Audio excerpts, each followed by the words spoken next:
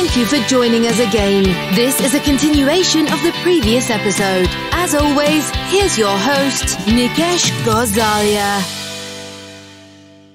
I know that Kudos not only works with publishers, societies, institutions, but also supports researchers directly. So can you maybe, talk about how did that process evolve? Why did you think about offering services directly to researchers? And maybe very briefly, talk about what kind of services would be beneficial for researchers. Sure. Yeah, I think as what we were doing evolved and as the kind of world evolved around us and we began to be more tuned in to what people were struggling with, we could just start to see this couple of gaps emerging. And I think one is obviously that institutions are not structured or funded in a way that they have the capacity to communicate all the different research they support. They have fantastic teams and experts who do a fantastic job with the sort of, the best research coming out of an institution. But the nature of their model is that they just can't extend that level of support to everything that's happening within an organization. So there is a need for researchers to be able to tap into other sources of support and skills and services. And so we started to see that as well as providing what we're doing through institutional models, we could also support people directly where we were the right fit for what they needed to do. And then I think the other sort of gap that we saw emerging was this sort of the fact that the most powerful way to interest broader audiences is to make it really meaningful for them, which means kind of pulling together stories around research that are not going to draw neatly on research that's only happened in one institution or only in one field or only in one publication. Actually, the real story of research advancing and progressing tends to happen in a kind of much more holistic way. So there is a role for somebody who's not constrained by any of those silos to be drawing it together and saying, do you know what, this is really interesting. Look at that piece of research from Australia, that bit from Sweden, that bit from Nigeria. Let's put all of that together. Gosh, isn't that interesting? What a tale that tells us about where we might all be in 10 years' time or whatever. So I think that was a real penny dropping moment for us, that seeing that actually that need wasn't being met and there was a role that we could play and we had some skills and a platform that could fit this need perfectly. We've spoken a lot about publishers, societies, institutions using Kudos in a certain way, and a lot of information is available, within the industry. But how does Kudos also help disseminate that information outside the industry? Yeah, this is an area that I think we've really stepped up to the plate in the last few years, actually, and become much more active in what we do. Because I think at first we sort of, didn't want to be too arrogant. Oh, well, somebody somewhere must be doing this or must be doing that. And gradually it was like, oh, they're really not, actually, or not in any sort of structured way that makes it easy for researchers to tap into and take advantage of. So we've really started to do more around the kind of showcasing on themes and topics, the storytelling around those topics, and doing more promotion and recognizing that we can't just be another place that information exists. The value that we can add is to sort of spread the cost of promotion across an entire audience or partner base of researchers and publishers and societies, and everybody getting more kind of bang for their buck if we then centrally create and promote these stories and these showcases. So we've been doing a lot of work around using social media, using paid search and advertising, doing PR activities around it, and again, using all these existing channels where these existing audiences exist to then push out stories in a much more proactive way and in a much more audience-centric way, so that it's not about here is one publication or one piece of research, but here's a narrative, here's some really interesting information that covers 5 or 6 different pieces of research, and we'll promote that as a group and then really think about when the people then come through and read more information on our site, how we're then going to surface more stuff that's of interest to you. So yeah, the sort of dissemination, publicising, promotional side of things is something we've really stepped up because it just wasn't happening in a kind of comprehensive way anywhere else. You briefly mentioned showcases. Typically, showcases give research findings, which have normally been very formal, social media or a blog kind of a look. After you've implemented showcases, any interesting observations that you've seen from the scholarly communications industry? Yeah, I think this is still quite a new area of development for us. And I think what has been really interesting is that this thematic approach is really popular, and this sort of magazine style approach that we're taking, it's not sort of radical in itself. We're really looking to things like Pinterest and other sort of medium sites and things like that have inspired the user journey that we've developed. But the ability to do that and to partner with other people so that that's happening across publishers, across universities, that feels like it's the piece that has been missing. And so that it's been exciting to see the kind of the interest in that, the support for that, the willingness of publishers and institutions to experiment a little bit with us on this, and to all kind of learn together about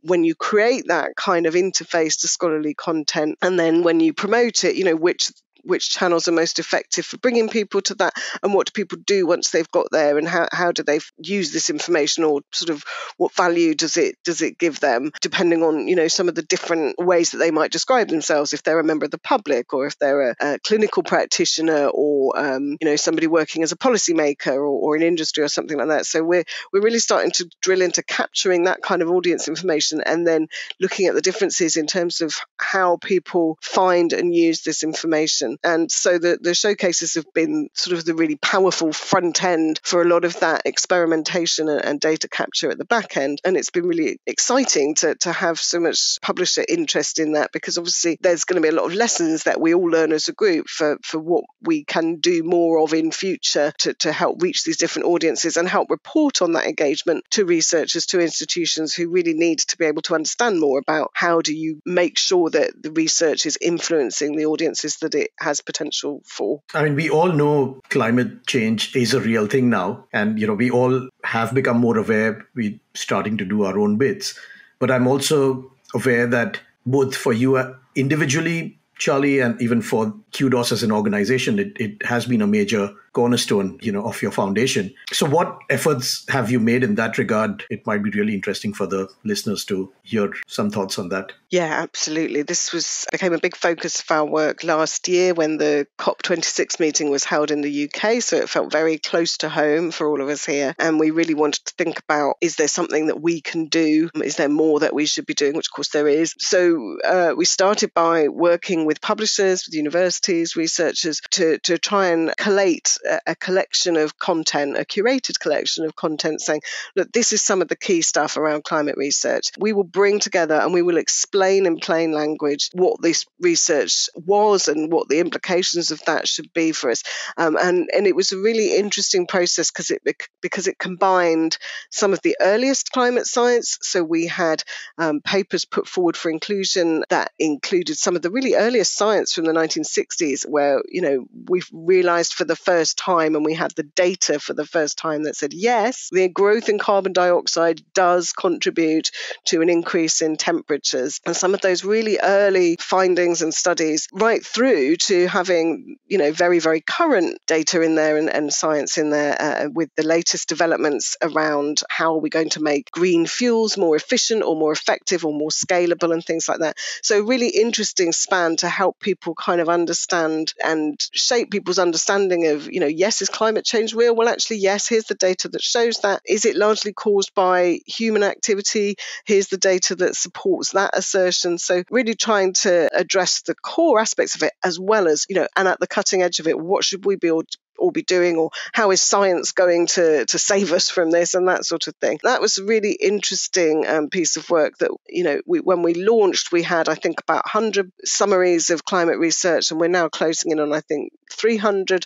So it's continuing to grow. We're continuing to add new explanations of climate science in a way that anyone can understand. We're aiming to make this something that school children can understand, that you don't need a high level of education because it, affects everybody. We also want to make sure that the summaries that we're adding can be easily put through kind of browser auto translation, so that wherever you are in the world, you've got a hope of kind of understanding this research, understanding its implications for you, what you can do personally, or how it might be going to affect you in future. future. And again, to try and expand that reach, we've been promoting that really actively through social media and adverts and lots of blog posts and articles in the press and things like that, really recognizing that it's not enough just to make these summaries available, that you have to push them out there, and you have to do that with striking imagery and catchy headlines and clickbait, essentially, but kind of ethical and not misleading. But you don't need to try and mislead people with the climate science. The findings are serious enough and eye-catching enough by themselves when they're distilled down to a headline and an advert. So it's been a really rewarding piece of work to be doing. For me, it feels personally like the bringing together of my whole career. Everything that I've done to focus on research communication is really finding a mission to serve with this kind of project. And you sort of were asking about the implications for us at Kudos. It has trickled down to things like, when we did our first exhibition after coming back from the pandemic, we sourced completely renewable materials for that. So we built a stand out of cardboard, but ordered the one that could be folded up and reused again in the future. So, really, it's been very interesting for me personally and professionally, but also for us as an organisation to kind of put our skills and our abilities behind some of these big themes. And we're doing that now. We're launching the same kind of thing around coronavirus and pandemics, and what is it going to mean for the world to live with these kinds of things potentially more often in future. We're bringing forward a similar initiative, actually, which we have planned for a bit further into the future, but we're bringing forward one to do with kind of war and peace, and what research can tell us as individuals in the wider world about, how we should use our vote. What should we know about why wars start and how they can best be ended, and what can we best do to support veterans and refugees and people who've been victims of war and forced migration. So,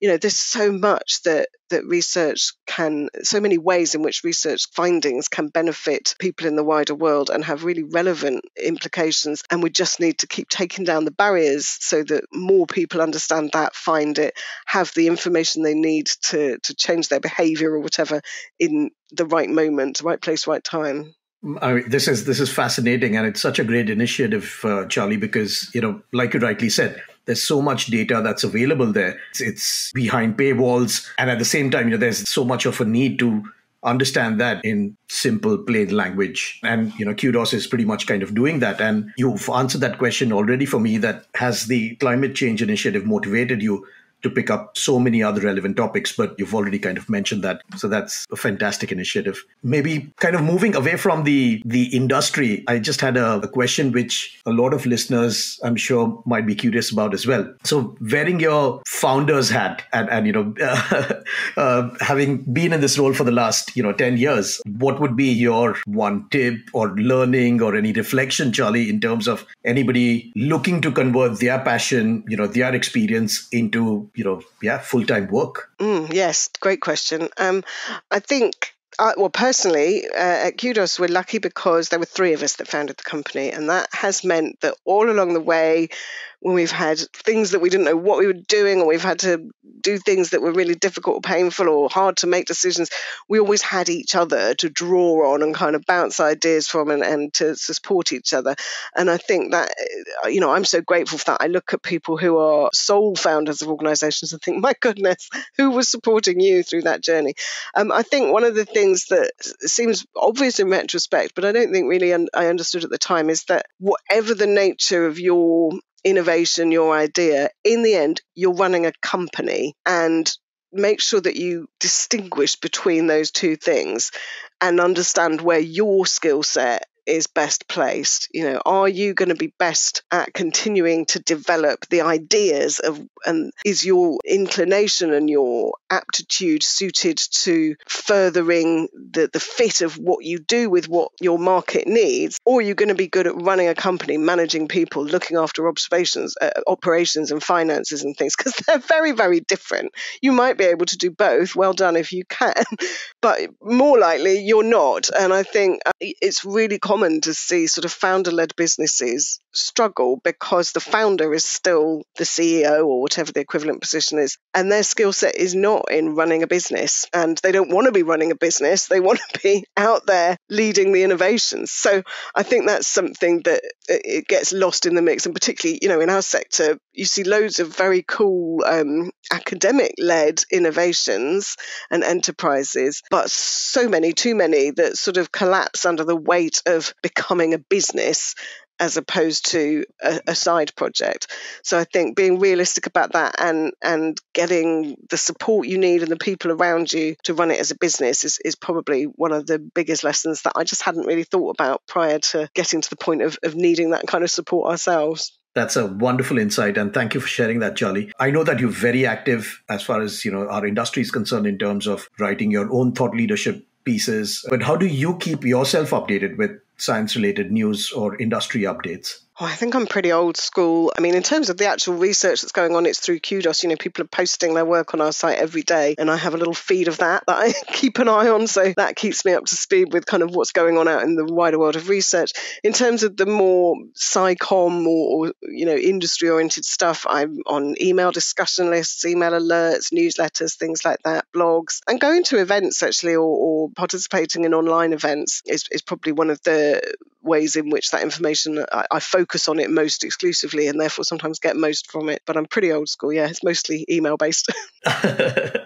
That's fine. I mean, yeah, I do the same, and I'm sure a lot of people do that. So thank you for that, Charlie. It was a very fascinating conversation as always, and I know there were so many insights based on our conversation, but just to kind of talk about a couple of things, I thought, the importance of, promotion in the context of research and the way you explained that was wonderful. I think the increasing involvement of so many stakeholders, right, starting from funders to societies to publishers to institutes, researchers themselves, of course, and a lot of the, organizations like ours is starting to grow, and that's very encouraging, considering public engagement, dissemination, promotions becoming so important. And I thought one other insight which was really powerful was the fact that storytelling doesn't have to be just restricted to probably one university, one institute, a certain set of researchers. It's now taking it across countries, across geographies, across institutes. And that was such a wonderful insight that obviously,